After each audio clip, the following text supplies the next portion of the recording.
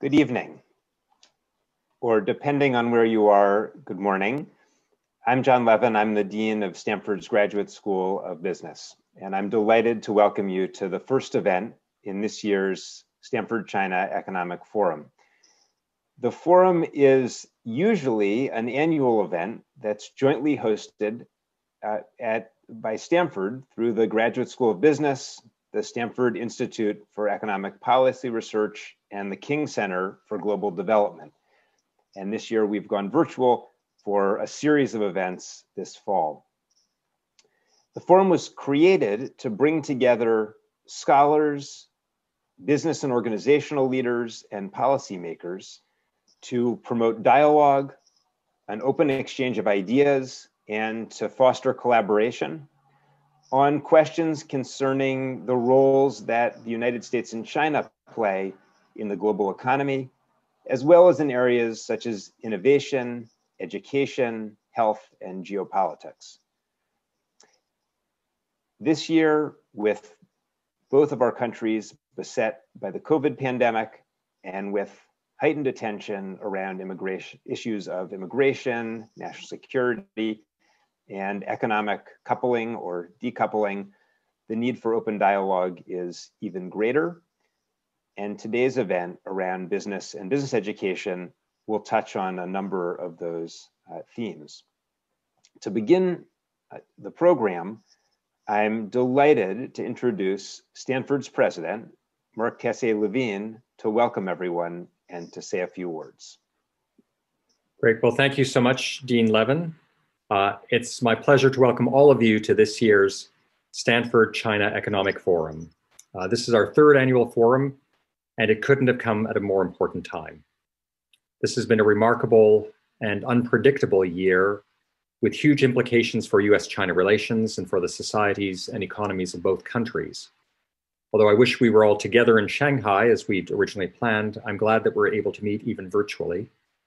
The Stanford China Economic Forum is critical to advancing dialogue and collaboration between Stanford and our partners in China. The challenging moment we currently face makes this project more urgent than ever. I'm grateful to all of you for joining us to share your expertise and your insight into the critical issues facing our two countries today. I want to spend just a few minutes discussing the state of US-China relations and why ongoing engagement with China is so important to Stanford. Now, when we last convened this forum 12 months ago, none of us could have imagined the difficult year that lay ahead. In China, the US, and around the world, COVID-19 has affected nearly every sector of society, from healthcare and education to the economy and industry. Communities have gone into lockdown. Businesses have closed. Education has gone online. And global travel has slowed as we've contended with the virus. Managing the pandemic has required international collaboration in public health and scientific research. As Stanford researchers turned their attention to COVID-19 this spring, knowledge from China proved crucial to understanding the most effective strategies for containment and mitigation of the virus. But despite the benefits of cooperation, we face rising tensions between our two countries over the pandemic, trade, immigration, international security, and more. In higher education, tensions have largely revolved around intellectual property concerns. This was true even before the pandemic. Policymakers are particularly concerned about the potential misappropriation of intellectual property. Universities have a responsibility to attend to these issues, and we do. But it's also essential that these concerns are handled in a way that preserves our ability to collaborate on important research. Another area of concern that affects the Stanford community is immigration policy. Stanford has promoted intellectual and cultural exchanges with China for decades. Today, Stanford has more than 1,000 students from China, as well as many scholars. Their unique perspectives and ideas enrich and inform our campus community. It's deeply important that we continue to bring students and scholars to Stanford from China and from all over the world. The flow of people and ideas across national borders is essential to driving the innovative solutions that our world needs. That's why Stanford will continue to advocate for immigration policies that promote the free exchange of people and ideas. The fact is that in this moment of challenge and uncertainty, it's more important than ever that Chinese and American students and scholars work together, both to seek solutions to important problems and to improve our understanding of one another. When I traveled to China 2 years ago for the first Stanford China Economic Forum, I was amazed by the spirit of innovation that was evident everywhere I went. At the Stanford Center at Peking University, the open exchange of ideas between Stanford researchers and their Chinese counterparts was evident on everything from health to geopolitics, economics, and more. It was clear how important these collaborations were to all parties. But I was equally struck by the strong relationships that had formed between American and Chinese students and scholars. Despite our political challenges, these relationships, built on mutual respect, trust, and a spirit of collaboration, can provide the foundation for a productive path forward for our two countries. The work our scholars produce together will generate concrete benefits, which can provide an important counterbalance to geopolitical tensions. This will be crucial in the years to come because the major crises we face, like COVID-19, transcend our borders.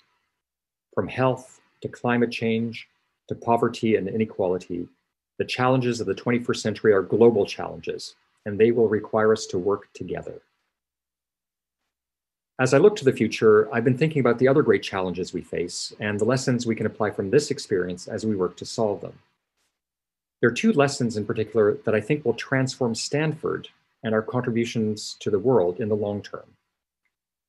The first is an increased focus on accelerating the application of knowledge. When COVID-19 reached California in the early spring, Stanford researchers rapidly pivoted to deploy our resources to respond to the medical, epidemiological, and societal dimensions of COVID-19. Members of our community worked effectively and efficiently with external partners to develop diagnostic tests and hasten trials of possible therapies. Outside of healthcare, we also had researchers working on insights and interventions to improve remote education, reduce the spread among incarcerated populations, and much more. This model of accelerating the application of knowledge has promise across countless fields of research. I believe we can work together to amplify our contributions and drive new, large-scale sustainability solutions to the challenges we face. The second way that I think our university will be fundamentally changed is through this intense experiment with moving our operations online. From remote education to telehealth to work from home, faculty, students, and staff have found new ways to study and work this year. The opportunities that this provides to make education and healthcare more accessible long after COVID has subsided have tremendous potential at Stanford and beyond. The challenges we face are difficult, but I believe that working together and making ambitious plans, we can create a better future. Now, before I close, I want to thank the organizers of this forum, from the Graduate School of Business, the Stanford Institute for Economic Policy and Research, and the King Center on Global Development. I'd also like to thank the faculty members from the Freeman Spogli Institute for International Studies, as well as those from other departments and institutes who have contributed to the forum. These meetings and the exchange of ideas that happen here are essential to advancing global progress and that of our two countries. So thank you for making this event happen, even in this difficult year. And thank you again for being here to share your insight and your wisdom. Thank you very much. Wonderful. Well, thank you very much, Marc, for those comments to start the evening and to give us a sense of Stanford and the year we've been through and where we're headed and the state of US-China relations. I think that's a perfect lead into tonight's conversation, or this morning's conversation. For this event, I'm delighted to be joined in discussion by two distinguished fellow business school deans. The first is Ann Harrison, who's the Bank of America Dean at the Haas School of Business at the University of California, Berkeley. Her background is in international trade, global labor markets, and policies for inclusive and sustainable economic development. The second is Hongbin Cai, who's the Dean of the Hong Kong University Business School. He was previously the Dean of the School of Management at Peking University, and among other things is an expert on the Chinese economy. And Hongbin, I can't help but mention to start the evening a something that happened earlier this week, which is that your advisor and my Stanford colleague, Paul Milgrom, won the Economics Nobel Prize along with his advisor and Stanford Business School faculty member, Bob Wilson. And so it was really an auspicious week for us, and it makes it even nicer to welcome you to this event. Yeah, indeed, it's just a great, wonderful, right? And congratulations to Stanford as well. This really speaks to the great tradition of Stanford Business School Economics Department. That we have long traditions of excellent, outstanding economic research, as we talked earlier, dating back all the way to Ken Arrow and many other great scholars. So congratulations to you too. But this is just wonderful. And their prize, by the way, really speaks to what Marc said about the accelerating the application of knowledge. They won the Nobel Prize for developing auction theory and then applying it to the world. And for anyone who's listening to this event, if you want to just a small piece of unmitigated happiness during the pandemic, go to Twitter or YouTube and find the video of Bob Wilson ringing Paul Milgrom's doorbell at 2 in.the morning after Stockholm couldn't reach him to tell him he'd won the Nobel Prize, and saying, "Paul, wake up, you've won the Nobel Prize." It'll put a smile, I guarantee you it'll put a smile on your face. Okay, so now I want to open I'm going to open the discussion with a few questions. We'll also be taking questions from the audience. We're going to try to cover a number of areas. We're going to, hoping we're going to have a discussion about some about the pandemic, the effect the pandemic's having on our institutions, some of the lessons learned, what the longer term effects might be for business and business education. And then I want to broaden the discussion to talk about US-China relations and some of the big social and business issues that are going on in both of our countries, and really excited to hear your thoughts on all of those things. Let me start off with the pandemic. It's hard to ignore. And it's been an extraordinary disruption for all of our schools. And let me start with you. How has the last year gone at Berkeley? How are you thinking about the coming year, and what's it going to look like? Thanks, Jonathan. First, I just want to thank you for this opportunity to be here today, and I want to congratulate you on your Nobel Prize winners. I'm also happy to report that Berkeley had 2 Nobel Prize winners last week in chemistry and in physics. So this is a wonderful group of schools to be associated with. So getting back to the pandemic. Well, last March, I remember it very well, the middle of March, it was a Tuesday, and I received the news that we had to go from all in-person instruction to all remote instruction on Thursday, 48 hours later. And within 48 hours, every single professor at the business school went from teaching in person in the classroom to remote instruction, mostly via Zoom. It was amazing. It was a very challenging shift. I would say it was more challenging, not for technical reasons, but really this move away from an in-person experience where, as a business school student, you network, you meet people, you get to know your fellow students, you meet potential employers. I think it's removing that social engagement, which was the most challenging. The first thing we did was increase communications, written communications, in-person Zoom meetings through town halls. And then we developed a set of guiding principles, in particular, instructional resilience and emerging stronger. In the longer term, over the summer, our big focus was taking the basic Zoom experience and upgrading it, going from instructional resilience to instructional excellence. And some of the things that we did, and I'd be happy to talk about this more, is we invested in instructional designers to introduce simulations into the classroom, to introduce a more engaging way of teaching students.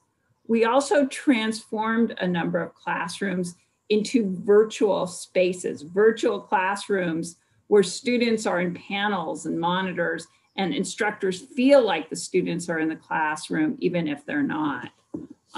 So these are some of the things we did. A lot of it involved faculty redesigning their courses to take into account the need for student engagement. I'll stop there. Hongbin, how about you? Do you want to say a little about how the year's gone? Then I want to ask both of you to have some discussion about what might stick and what might change as a result of the pandemic. But Hong, maybe tell us a little about just where the state of the world and for you. All right, so we are similar to what Anne said and many others, probably including Stanford, where as the pandemic hit, we have to really move the teaching to remote teaching, and then gradually watching the situation and then make different plans. So currently, what happens here is that given the pandemic situation in Hong Kong, on relative terms, I think Hong Kong is doing okay. We have single-digit cases for this wave. Somehow people call this third wave in Hong Kong. And this is about when it started 1 month before the school year started. So we decided to do online for the first 3 weeks. And then late September, we started to offer a hybrid model. So for the students who are in Hong Kong, who are willing to come to classroom, we're gonna do the face-to-face teaching with social distance and all the other precautions. But at the same time, online option is open all the time to all students. So this facilitates some of the students in Hong Kong and some of the mainland students and international students. They come to Hong Kong, do 14-day quarantine, and they are able to have in-classroom learning experience. So this is basically where we are. For the last year, in addition to the pandemic, we actually had some big shocks to teaching and learning environments early on, starting from last year, end of last year. So the social movements in Hong Kong actually already forced us to make lots of changes. The first semester, the fall semester started off last year, started off with students' class boycott. And then over time, the movement sometimes become more violent, and there was campus disturbance. So in November, we already moved to online teaching, hybrid teaching. So in some way, we've been doing this for longer than some of you guys. But this is what basically what we went through for the last year, and this is where we are. I want to come. I want to come back to make sure we get back to the social disruptions in Hong Kong and some of the parallels in the U.S. in terms of social disruption. Anne, your point about adaptability resonated with me, because that was exactly our experience of, if you had asked a year ago, was it possible for a school to transition all of its teaching online over a weekend, create a new quarter with new classes over 2 weeks, reinvent an entire year over 2 months, design new summer programs and executive programs in a matter of weeks and months, have events like this one? I obviously would have said, no, that's just completely impossible. I mean, we're at a university, we move slowly, we need committees for a couple of years and then votes, and it's just unthinkable. And yet we've done it, and it's kind of remarkable just to see how adaptive and nimble faculty can be when asked, and when the need is there, and people have to engage in forced innovation, and students as well, and staff, and the whole institution. It's really extraordinary, actually, what all of us in peer schools have gone through and accomplished so far. Let me ask the two of you. I'm curious your thoughts about, and Marc already alluded to this, but the opportunities from online acceleration and all the experimentation that's going on, and people having new ideas about teaching and online education programs, just connecting people around the world in events like this one. What do you think is start with you, or start with you, Hongbin. What do you think is most likely to stick from this experience, or what opportunities are most likely to open up for our schools? Yeah, I think the question also really depends on how long this lasts, and then how long we really sort of get so used to the new model of teaching, learning, research interactions. But I believe some of this will stick, will have a long-term impact. Just think about the forum we're in now.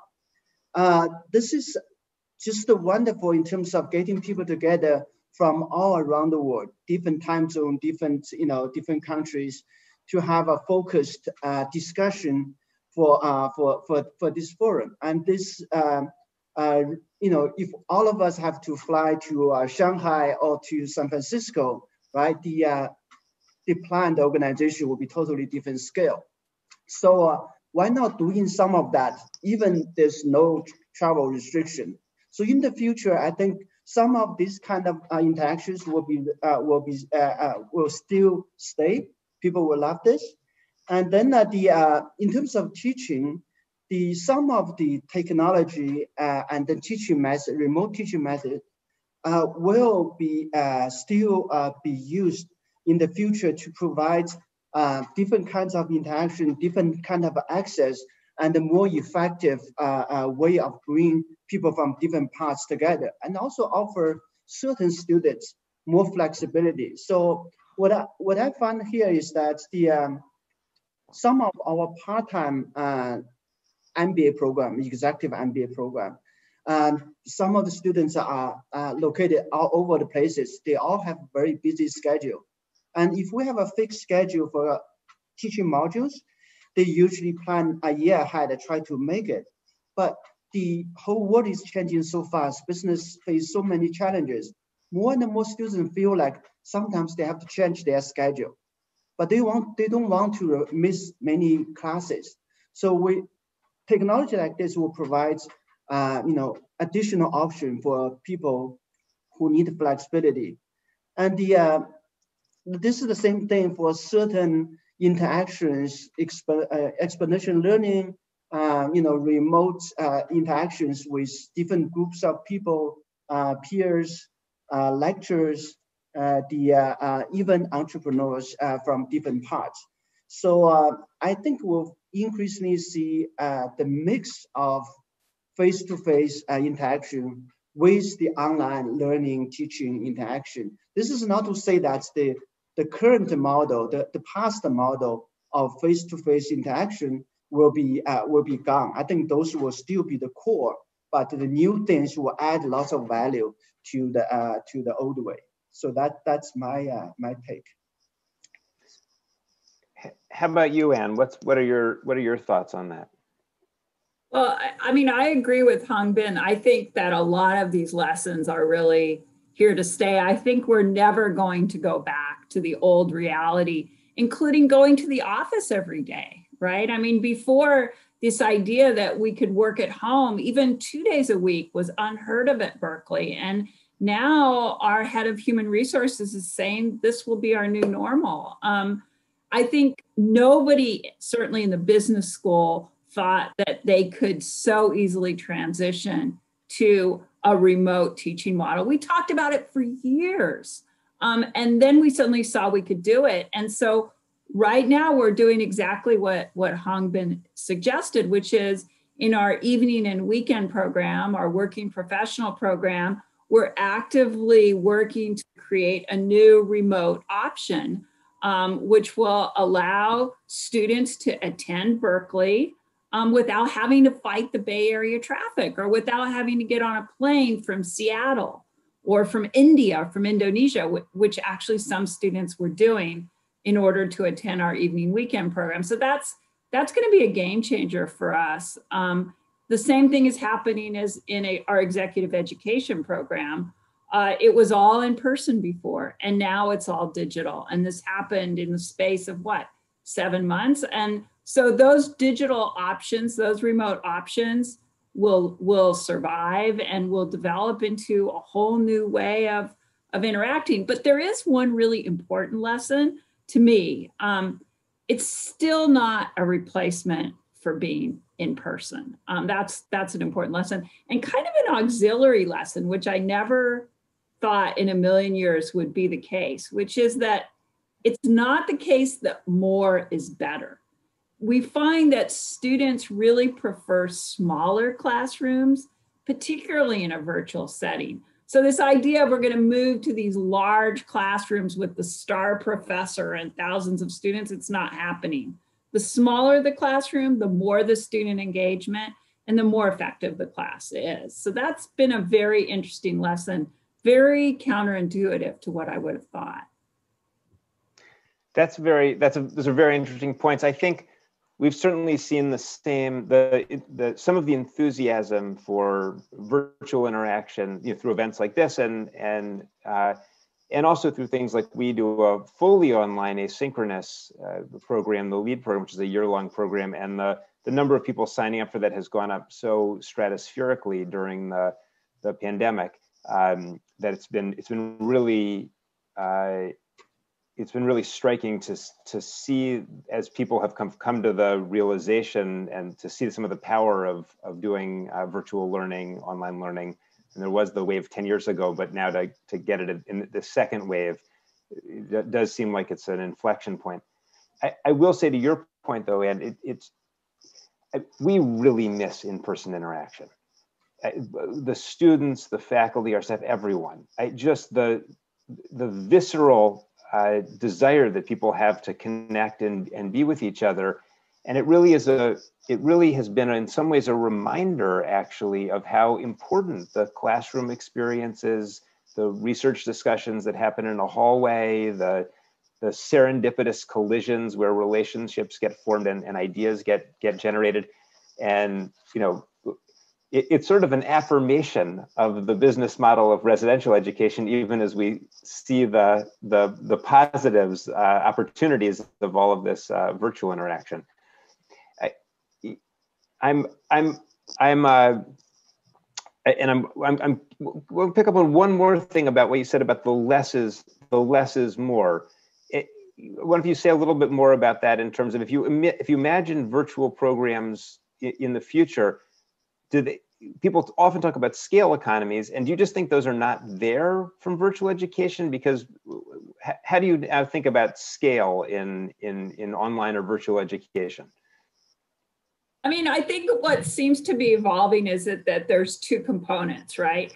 There's the asynchronous component, which is pre-recorded, which is often what's called evergreen content. So the theory of relativity, things that don't change over hundreds of years, that part can be looked at by many, many people, right? At their scale, right?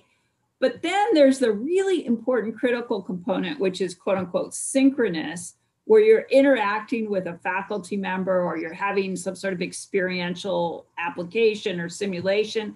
That part is really critical for bringing education to life. And that part, the smaller, the better. I was just on the phone with one of our alumni who has a nursing school. It's called the Nightingale College of Nursing in Utah. And they have identified that in nursing, which is very hands-on, you want to have one faculty member to 8 students. And I forgot to mention, the entire school is a virtual school, right?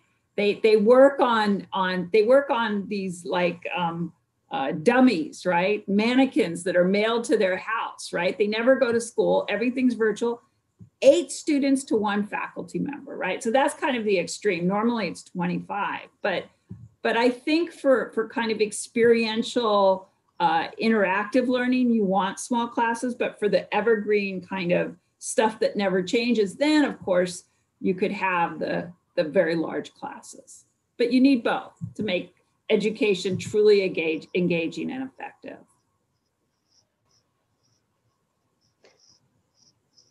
Hongbin, curious for your thoughts on that one. Yeah, so we have a variety of programs starting from undergraduate, special master program, MBA, full-time, part-time, EMBA. So I think just to relate to Anne's point, what I heard is that it really differs. So for large undergraduate class or specialized master programs, some of this lecture, the teaching format is usually mostly lecture style. In that sense, then the you have 80 students log on, and they can still ask questions through the chat room, but not necessarily just shouting to each other in classroom. That's the scale effect. So 80, 90 doesn't make huge difference. 60 all the way to 120. But when you come to smaller MBA, executive MBA class, people do value very much the interaction and the chance they can get their questions answered, their views heard. In those cases, I think the scale effect will not be the relevant factor where the intensity or the chances to participate become more important. In those settings, even in online classes, smaller class probably encourage more interactions virtually. But I don't know whether, so sometimes I wonder whether this difference also has something to do with the generation difference, where the undergraduate, special master program tend to be younger generation, where they grew up online interaction. That's very easy for them. Where some of the executives, 40 something, right? Then for some, this is relatively new to their younger generation students. So I wonder it's also like a habit of the students. But I do see Anne's observation that it's not all scale. The online teaching is not about all scale, the MOOC style, especially in a business education setting. Your point about the age difference is really interesting, I think, in that, of course, the students who are coming to business school today or undergraduates today have basically grown up in an online medium, and they're completely comfortable with it. There's no transition at all. It strikes me that one of the things about going through this experience with COVID is that everyone else, like us, who might never have adapted to be completely comfortable just interacting virtually all the time, we've all been forced to do it. So now, in some sense, everyone is becoming to some extent comfortable in doing Zoom meetings and being engaged in a virtual space almost exclusively. And that may be one of the reasons that we get an inflection point in the potential for virtual engagement and virtual learning and education, not just at the undergraduate level or business school level, but throughout lifelong learning, throughout for people of all ages. I want to switch. This was interesting. I want to switch a little bit to a different aspect of what we do at business schools, which relates directly to U.S.-China relations. Actually, before I do it, let me also say to the audience, if you want to put in a question through the chat, you're welcome to do that. You can just type it in, and then it'll be moderated and it'll come up to be asked potentially. So the pandemic has, arguably has really accelerated a growing divide between China and the U.S. And we have a lot of Chinese students at Stanford and has a lot at Berkeley. You send a lot of your students over to the U.S., Hongbin. I'd love to hear your thoughts on, is the U.S. going to continue to be a desirable place for Chinese students to study or to look for academic or business jobs? Yeah, I believe so, especially for, top schools like you guys, Stanford, Berkeley. I think if Chinese students gets offered to go there, they're still very eager to go, and their parents will be supportive.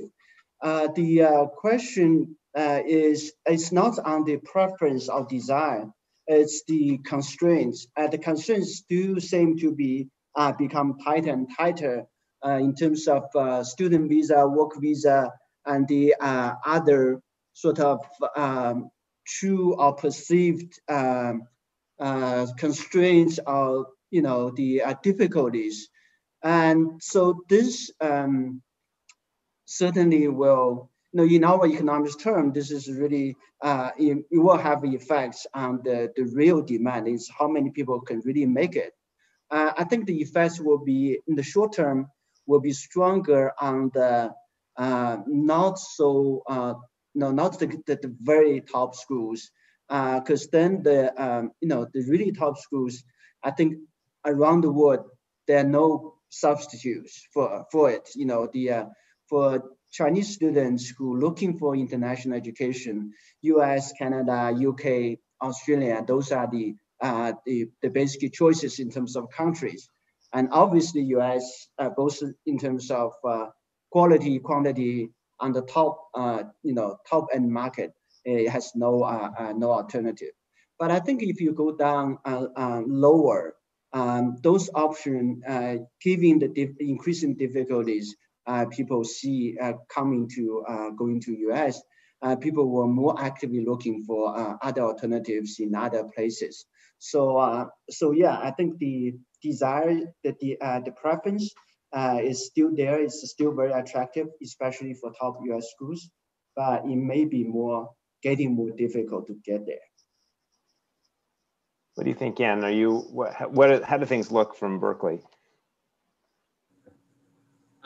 Well, obviously Berkeley really, really values its international students, and we seek the best and the brightest. And we welcome them with open arms. And one of the things that first things I did as dean was to make all of our programs STEM designated, so that it could be easier for foreign students who do come to Berkeley to be able to get work permits and work experience. And we continue to do everything we can to make it attractive for international students, including holding some hybrid in-person instruction in order to satisfy current US restrictions. I mean, I see universities all over the world as really seeking the best and brightest students. I really think that universities and the research and the education that we provide serves as a cultural melting pot within society. And I expect that to continue forever, and we'll do everything I can to ensure that. In the long term, I would like to make an analogy to international trade. I'm a trade economist, and in international trade, there's this phenomena called cross-hauling. Cross-hauling means that you see two-way trade in the same product. So China exports Volvos to the United States, and the United States exports, Ford to China, or Germany exports Mercedes to China, and China exports cars to Germany. So this kind of cross-hauling is what I would expect to see in the long run, with our students attracted to great schools in Asia, like your school, Hongbin, and the reverse happening as well, as we benefit from all these differences across these wonderful schools.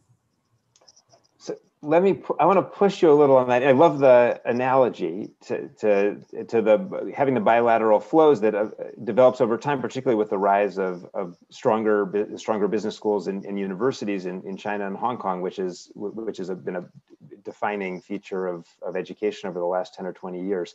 So it's a natural prediction, except if we look at what's happened in international trade over the last year, it seems to be going the opposite direction. We seem to be going in the direction of decoupling, maybe less flow of goods and services, decoupling of technology platforms and the like.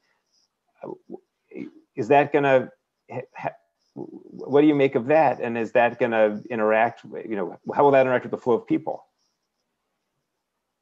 Yes, thanks for that question about trade. So in order to really do this question justice, unfortunately, I need to go back to the 2007-2008 crisis.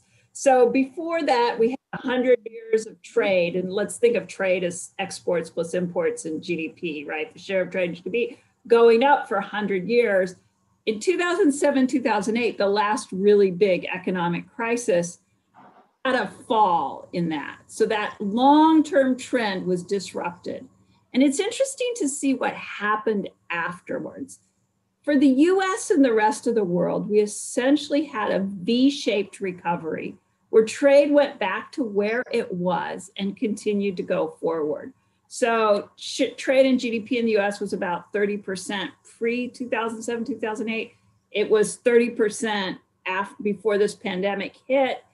And the WTO is actually predicting for the US and the rest of the world.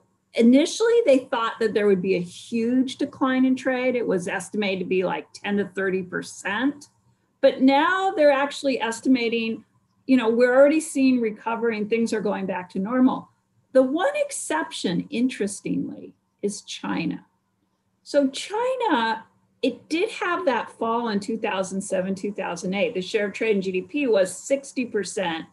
It went down to about 30, so about half, and it's never really recovered. In fact, trade in GDP has been kind of declining ever since. So to me, that is the more interesting puzzle other than the rest of the world, which is basically recovering, and I expect it to recover. Clearly, the fact that these two countries have imposed 20% tariffs on each other is not a good thing. I don't think it's good for the world. If you want my 30-second solution, I think we need more programs to compensate the losers from trade at national level, and at the international level, I think we need multilateral organizations like the WTO to intervene to make sure that global trade continues along its merry way as it has for the last 100 years. Very quick.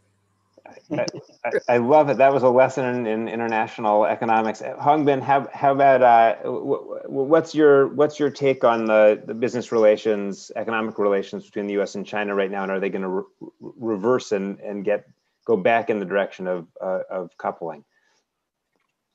Yeah, as the real experts, I'm just a casual observer, but I think it's still worrisome at this point of time, looking at the U.S.-China relation in general, and then the business trade relationship in particular. It obviously depends on many factors. I think no one knows the answer. U.S.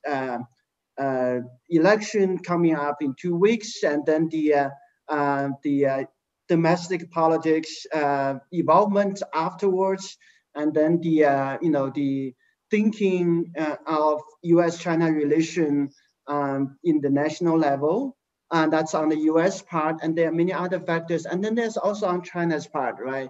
How does the Chinese government think about long-term China-U.S. relations? What they will try to do in terms of the relationship, what their strategy, short-term and long-term. So there are just so many different factors. I don't think it's easy to predict what's going to happen. But to me, lots of these factors, lots of the things we see, lots of the events we saw recently really make me quite concerned about the trend of this relationship in general, and then the trade and other aspects as well. Yeah, what about you? What do you think? Well, I have to say, on the first question about immigration and flows of students, I think I share both of your enthusiasm for certainly for U.S. institutions, places like Stanford, to bring Chinese students and students from all around the world. Mm-hmm. It's just a great thing. It's a great thing for our institutions, because it creates a much better learning environment for everyone. There's just so many more opportunities to be exposed to people from different cultures, to get different ideas, and it's exactly what education is about. And it's a great thing for the country, because many of the Chinese students who come stay in the US and they start companies, or they help build organizations, and that really benefits the US economy. And the ones who go back to China, they take with them a sense of knowledge and understanding of the US that's really important for improved relations between the countries. So I think I share that enthusiasm. I have concerns now about, the sense on the part of Chinese students in the U.S. and Chinese faculty, for that matter, that they are under scrutiny in the U.S. And there are, there are reasons why U.S. researchers at U.S. institutions, for example, have come under scrutiny for having research programs in China they didn't disclose, or for around intellectual property. But somehow that what should be sort of a narrow consideration about individual behavior has expanded to cast a broader shadow on Chinese students. I worry a lot about that we need to create a really welcoming environment and make it a place where people would really want to come.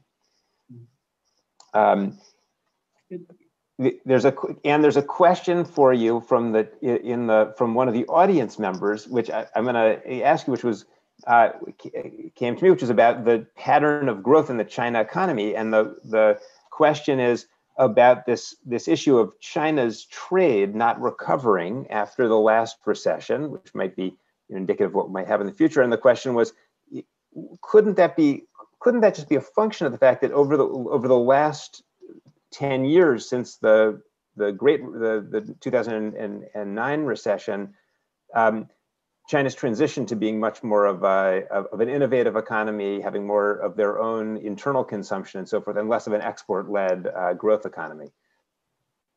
Well, absolutely. I mean, that's the equivalent, right? If you're exporting less, then they've been growing very rapidly. So clearly, domestic consumption has taken up the bulk of that. Kind of an interesting question is why did that happen, and is that a good way to go in the long run? Because so much of growth, I believe, comes from being more exposed to international competition. So the fact that there's been a pullback, very systematic pullback, makes me a little bit worried, I'd say, about things like productivity. So we see a decline in efficiency or productivity growth, and I wonder if that could be one reason why we're seeing that. But it is true that the flip side of less international consumption of Chinese goods is more domestic consumption. That has to be the case. Although I'm encouraged by what we've seen during the pandemic, which is that there's been tremendous growth in trade of products that have helped countries fight the pandemic. I mean, I cannot tell you the number of masks that I have personally received coming from Asia and all sorts of other goods that have really helped me personally. And we are seeing a lot of PPE and a lot of support in this difficult time when Asia has fared, certainly China and Hong Kong, and have fared so much better than the United States. So another indicator of where things might be going is where our students are all going to work. So Hongbin, I'm curious if your students' aspirations are changing at all as the result of the pandemic, or in particular if they were thinking about coming to the U.S., has their desire to work in Hong Kong versus China versus maybe to come here changed at all when you look at where they're going out to get jobs? Yeah, in terms of where to get jobs, still I don't have a very good statistics. Just from talking to our students, this is a very tough job market. I think almost everywhere. Students are still in the process of getting used to this extremely challenging job market. The Hong Kong economy it's in quite deep trouble for many different reasons. Basically, there are all sorts of negative shocks all happening at the same time. So the job market is particularly tough. The China, especially cross-border of Hong Kong, Shenzhen is actually doing very well. So the innovation industries, the high-tech firms, the financial institutions are relative terms, absolute terms, I think Shenzhen is the bright spot. So quite many opportunities there. So many students, in particular the mainland students, but some of the other Hong Kong international students would love to have jobs in Tencent, for example. It's just across the Shenzhen River. In terms of going to the US, I think for now, I haven't heard many students thinking actively, planning to find a job in the US, but because the news they hear, or the news we hear from this side every day is the H-1 visa is reduced. Trump made another speech saying that no this, no that. So that actually discouraged students seeking jobs in the US. But job prospect, job sort of destinations, I think it's too early to tell. One thing we saw interestingly is that the students coming to Hong Kong, to our school, had this V-shaped bounce since the early spring. And so most of our programs, some of the programs, we see almost double the admissions applications from previous year, because in the short term, at least in the short term, students really looking for the best option for international education, as we talked earlier. And some of the options that used to be attractive to them are not available anymore. So now they come to Hong Kong. So we see the short-term shift. In terms of school education and jobs, long-term, I think this is still yet to see. Any sense, Ann, yet about how what's going on now may affect the career trajectories of your students, or what they might be looking to do after they graduate? I think it's too early to tell. One thing that has been really impressive to me is before the pandemic, we were seeing a relaxation of applications. So applications had slowed down. And since the pandemic, since round 2 or 3 last year, we've seen an acceleration in applications to our business programs. In our evening and weekend program, applications went up 50%. And this fall, with the next round, already round 1 of the MBA process has come in, as well as our undergraduate apps. Our applications are all up. So what that's telling us, combined with the fact that salaries are at the highest level ever for people finishing business school, what that's telling us is there's still quite a robust demand, very robust, in fact, increasing, I would say. Although, of course, there is a deceleration of international applications. In terms of where students are going, it's hard to tell at this point. What we do see is an increasing demand for what I call MBA plus. So people getting an MBA and then doing a deep dive with a joint degree into another technical degree. So a lot of students are interested in our new MBA, Masters in Engineering, so you can get a more technical degree at the same time. There's a huge interest in the health industry. So a lot of students are doing MBA and a Master's in Public Health. And the other thing that we're generally seeing, and this is, I'm sure, true for both of you, is much greater awareness and concern for social, environmental, racial, and economic justice, and students going to business school who don't just want to do well, but they also want to do good.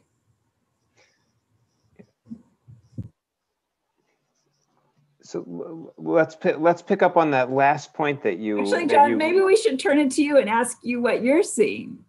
Well, it's actually it's pretty similar to what the two of you have seen, in the sense, certainly in terms of people, the desire to come to business school. We're also seeing, after having a bit of a decline the last 2 years in our applications, we're seeing a resurgence in applications, and they may end up being it could end up being our highest ever actually this year. It's a little early to tell. And on the way out, I mean, one of the things that happened when the pandemic hit last year is, of course, the job market was very challenged, and we were very fortunate because we're a small school, and actually many of our alumni stepped up to create jobs that were good landing points for our students. I thought there might be a big fall in entrepreneurship. We typically have about 15% of our class start companies right out of the business school, and I thought there might be students might be more risk averse in a situation like this and be looking for more stable jobs, maybe going to more consulting firms or companies where you knew you had a landing point, or if you were an international student, you had maybe more assurance that you weren't vulnerable to visa risk and so forth. And in fact, we didn't see that. We still saw lots of students going to smaller companies, to lots of students doing entrepreneurship and starting new ventures, in fact, higher than the last few years. And so that was surprising, and we're going to keep a close eye on it this year. It's a little early to tell what this year's class because we're still early in the year, but those are sort of some of the things that we've been keeping our eyes on in terms of the job market. We also, I think, see a very strong rise in interest of our students in just being thinking really hard as they look at their careers and look at their jobs about not just how they're going to be professionally successful, but about what's the purpose? What's the purpose of this organization that I'm going to? What's the purpose of this career? What is the impact I'm going to have on the world? And going through a global crisis like this really causes you to focus hard on questions like that. And I think that for many of our students, that's been exactly the process they're going through. And we're trying to meet them there in terms of the education that we're providing by giving them more opportunities at the school to really think hard about their leadership and how they're going to become leaders for society, as well as just great organizational leaders. So I think that's something we were doing anyway before the pandemic, but the pandemic has given just even more momentum and urgency to make sure not just the pandemic, actually, the pandemic plus things like the Black Lives Matter protests in the spring and the rise of awareness of all these inequity issues. In California, the fact that California's on fire and we're breathing smoke all the time, it makes you think about climate change and sustainability a lot. So those issues, those social issues have all been really top of mind for us. I have to imagine that at Berkeley, the similar things are true.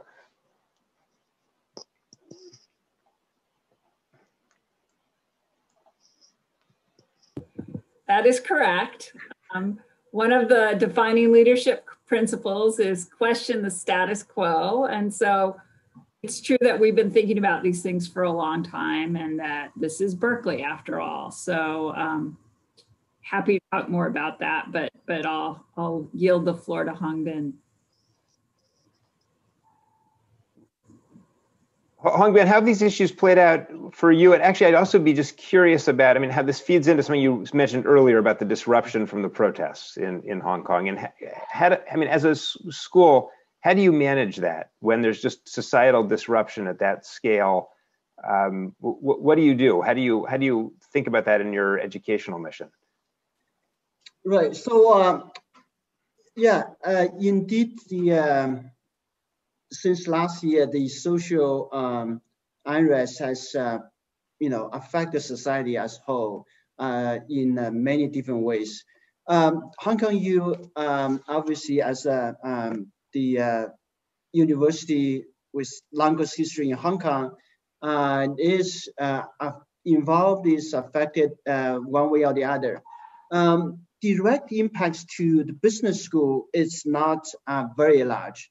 So one thing we do is that we really want to engage the students and stakeholders. So I talked to students leaders last term, in the fall, in the spring, see their concerns, and then try to address their questions about how to balance all the different factors whilst they maintain the learning, keep on their learning going. And on the faculty level, we also engage in communications, have meetings about, how do we conduct our teaching research in an environment like this, where people, even among our colleagues, people can have quite different views. Overall, I have to say I'm very proud of the students, alum, and faculty members in my school, where people, no matter their political views, mutually respect each other, very professional in terms of teaching and research. So, so I think that's basically the how the business school has been doing, has been affected in the social environment.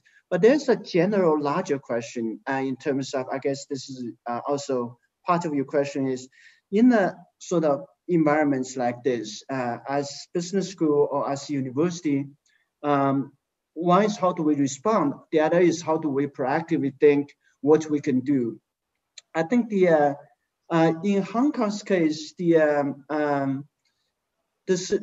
is very complicated situation, and last year sometimes things gets very ugly and very violent. But my personal experience that I never been really feel any threat to my personal safety. And on campus, I've been here all the time, even when the students occupy the campus. I took a walk on campus. I never felt, my personal safety was ever threatened. And there's also a perception that, Hong Kong in general, the society hostile to people from mainland. I've been here for more than 3 years. I just had a wonderful relationship with my Hong Kong colleagues at different level, admin, faculty, and university leadership. So I think there's a like perception from different parts about the situation, but there's also the fundamental elements of factors in the society. So but indeed, in a situation like this, giving the perception, giving everyone has their very strong belief about certain things, I think universities have a bigger responsibility creating an environment, creating a community where people can mutually respect each other. And here in Hong Kong, there's people talk a lot about academic freedom, especially in light of the national security law. But I believe the university can do a lot in terms of have a very solid foundation about certain principles within the university, bring people together from different backgrounds, different views, students, faculty members, alums, and other people.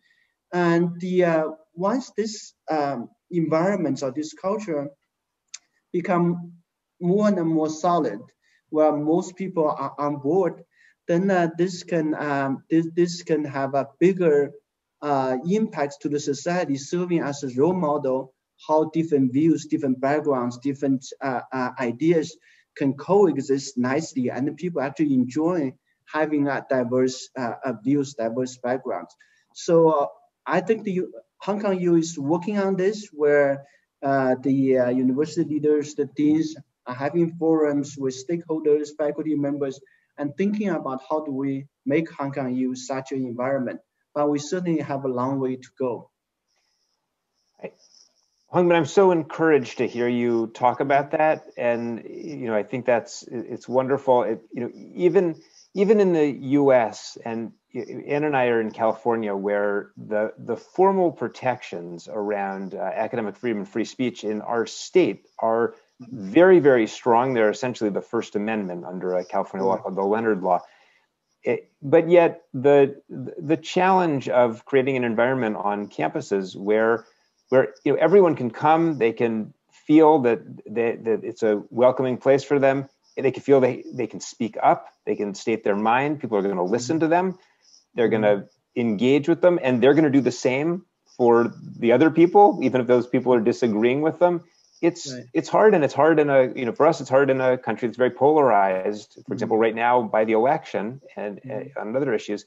So it's great to hear that you're wrestling with those issues in Hong Kong and trying to make progress. And I know you and I have talked about these issues before. I'm curious maybe about these issues, but also just generally how you feel you're navigating all of the social issues from the last year, the issues around racial equity, and how you think that might change your school. Sorry, is that directed at me, John? That was to you, yeah. Okay, well, that's a broad question, but I did want to talk a little bit about what we've done at Haas to address racial justice, if I may. So we've made a tremendous amount of changes at Haas. For example, we increased the diversity of our MBA classes. 38% of our American students are minorities, which is a very large percentage by most business school standards.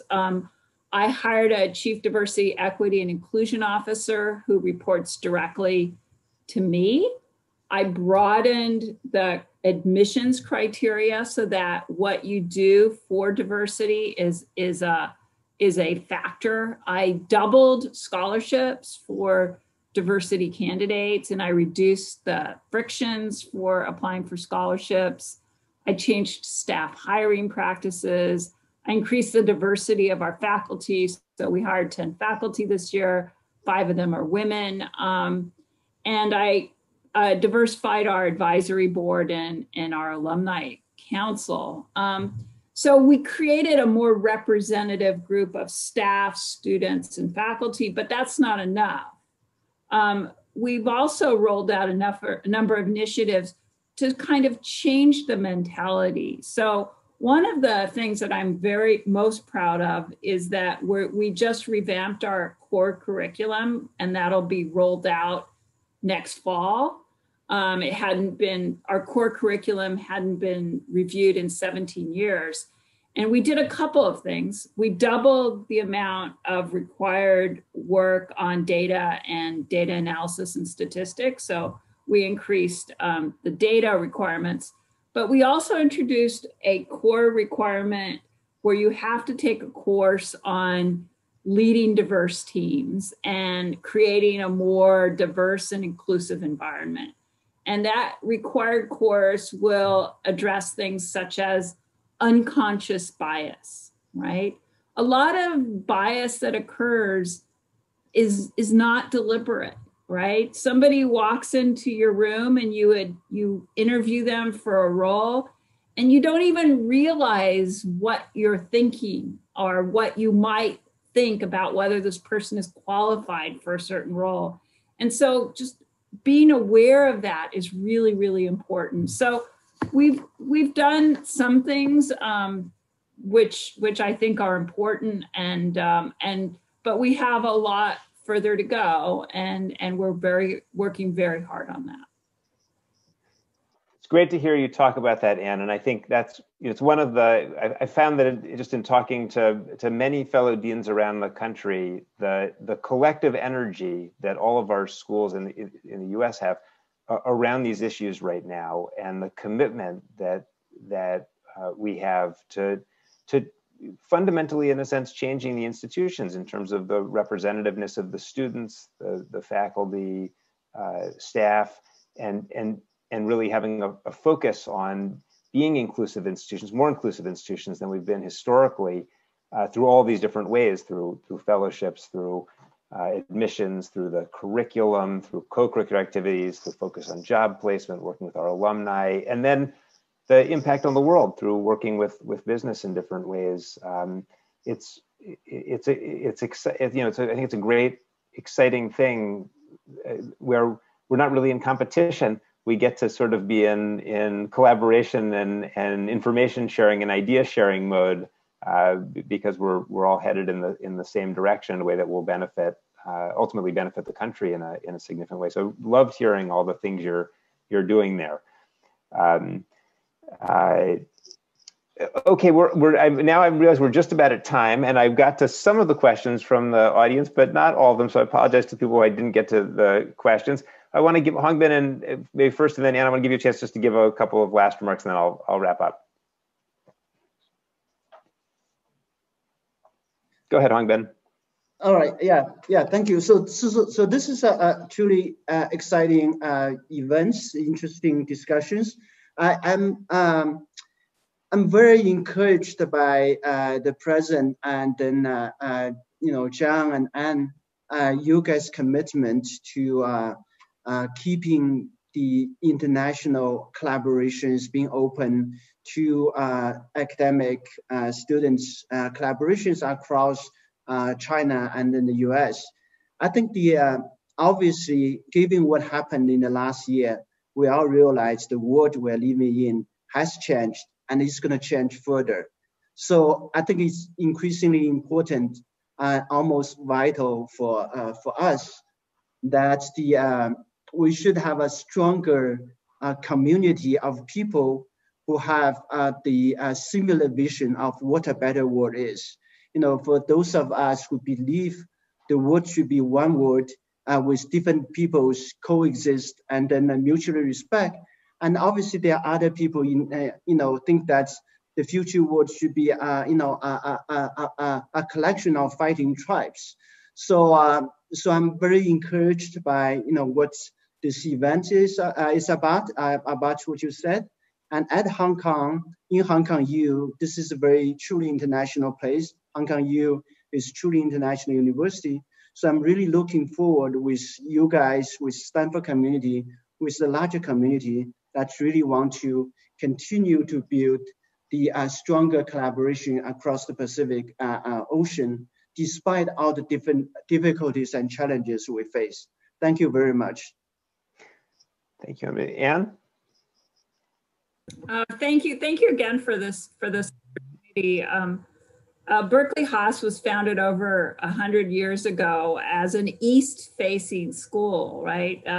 The goal was to increase collaboration with the East, and that continues to be very important to us. I personally do a lot of research on Asia. I'm very proud of my collaboration with Justin Yifu Lin, who's a dean at Peking University, and I'm very happy to be on one of his boards.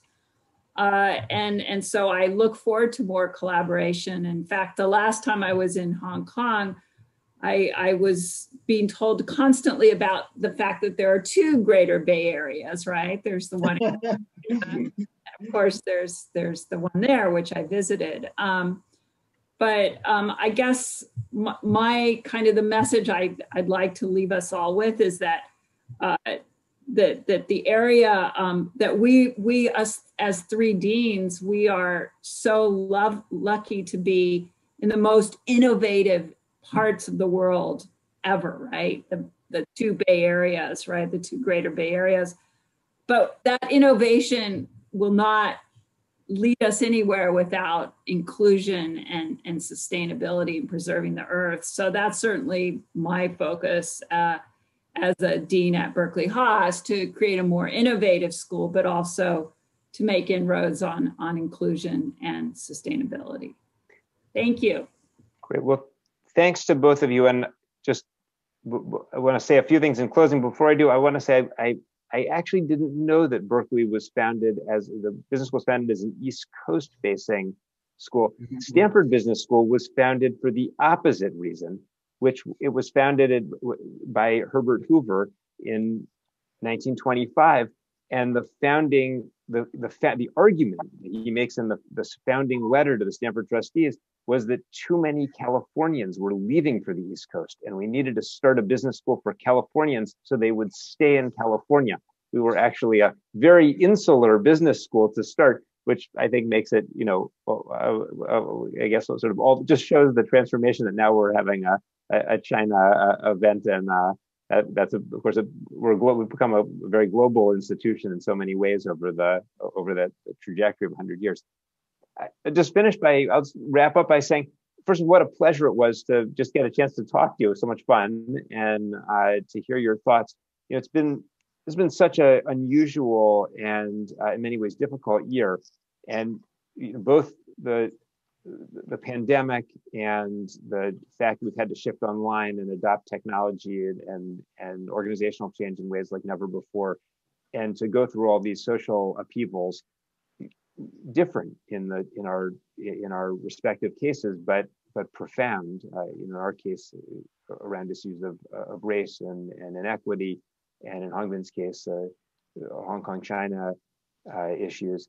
And it's such a complicated time to navigate. So it's just been so interesting to hear your thoughts about both of those changes we're going through and how they might affect business schools in the world more broadly. And I think in navigating a year like this, there is a tendency, because you have to focus so much just on keeping things running, to be a little bit insular and to lose sight of the broader collaborations that we have, that we value so much.